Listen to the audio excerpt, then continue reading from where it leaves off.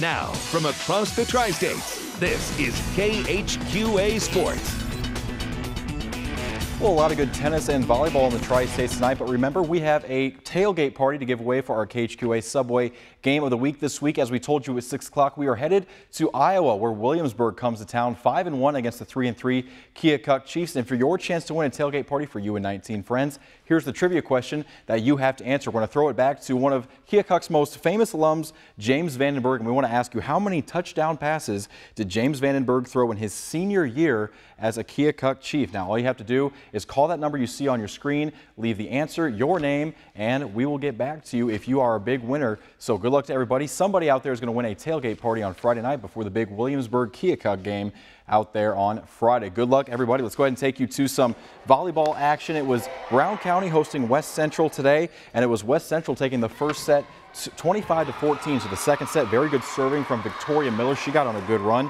Cougars up by 8 points at that part of the game, but Hornets, they would rally. Here they are down 19-12. Nicole Brown, just a nice little push into the back corner there. Hornets storming back. They were down by 3 at this point. It's Cheyenne Granger getting her team down 20-17. They came within 2 after that. But then the Cougars were able to hold off the charge. The set for Miller from Haley Brown. She doesn't miss as she puts it away.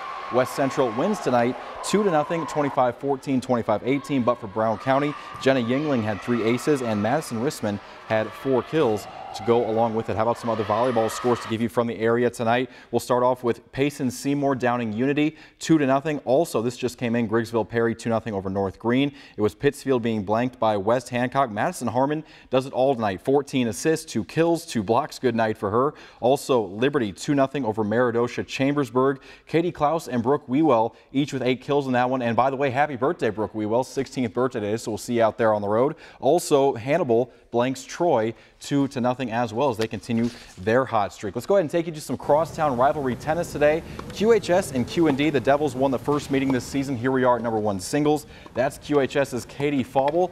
First volley doesn't go. The second one, she gets it by Kristen Tracy.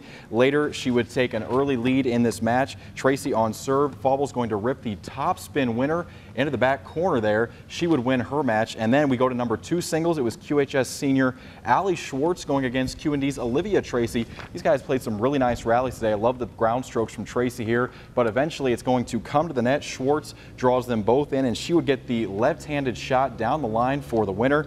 As QHS takes 5 of 6 singles matches today. They are 14-4 on the season. They win it today 6-3 over QND, and they will start Western Big 6 play on Saturday at Alleman. A couple other local scores to give you. Start off, Beardstown boys soccer loses 2-0 Springfield Lutheran. Monroe City wins 2-0 over West Strand. Bailey Sinclair a double in that one. And Carly Spalding also stole home for the first run. Mark Twain 9-2 winner over Van Far. It was Palmyra over Hannibal 17-1. Marceline over South Shelby 3-1. Canton a 7th inning winner from Courtney Ballman makes it 10-9 there. It was Louisiana 16-0 over Montgomery County. North Shelby blanks Marion County 11-0, and Scotland County over Schuyler County by a final of 4-2. Well, finally tonight, nobody likes to tie, especially if it's between QHS and QND. Now, such was the case, however, back on September 4th when the boys soccer teams played to a 1-1 draw. For QHS, that was the only game they didn't win in the month of September. Their 11-game win streak can be contributed in part to the comeback of Jason Ebbing in the net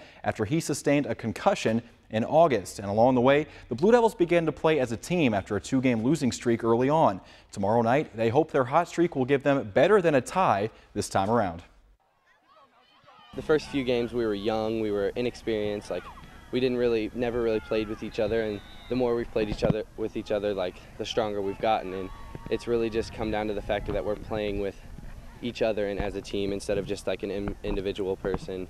We just come together so much as a team. I mean, our team focus is incredible. We just become kind of like a brotherhood, like a pact almost. I think a lot of things that we did after the first Notre Dame game and the East Moline game and the St. Ignatius game, we sat down, we really went after it at practice, and we learned a lot about ourselves, and we learned to look at not at the name in the back on a shirt, but the front of the shirt and say that's who you're playing for.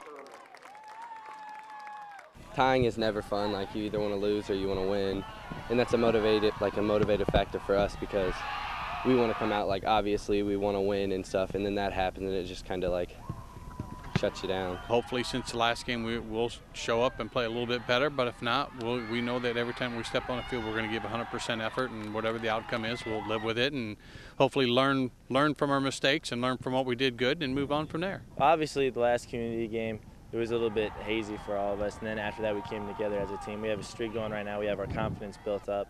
We're not coming in too cocky, but we're not being too careful either. So we're going to go in there. It's going to be a good game, and we're not going to let up 1 second.